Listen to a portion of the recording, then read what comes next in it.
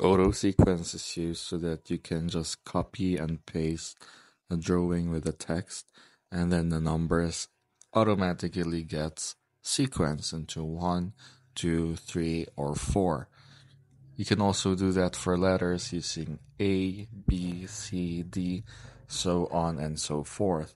But you have to use the lesson 2 auto text so that you can create your own code. If you don't want to use the existing one, all you have to do is go towards customize auto text, and then that's where you can make your own code to the close and open, less and greater than sign, the ones that look like parentheses.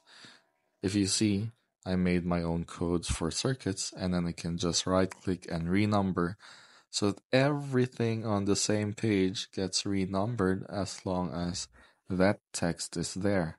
You could also do this for the whole document.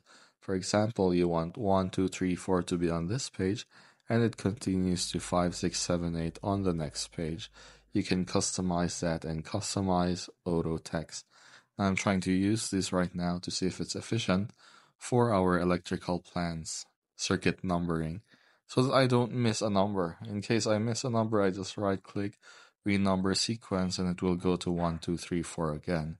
I also use the same thing here in the circuit diagram or the panel board diagram. So instead of 1, 3, 5, it becomes 1, 2, 3, 4, 5. Replay that again.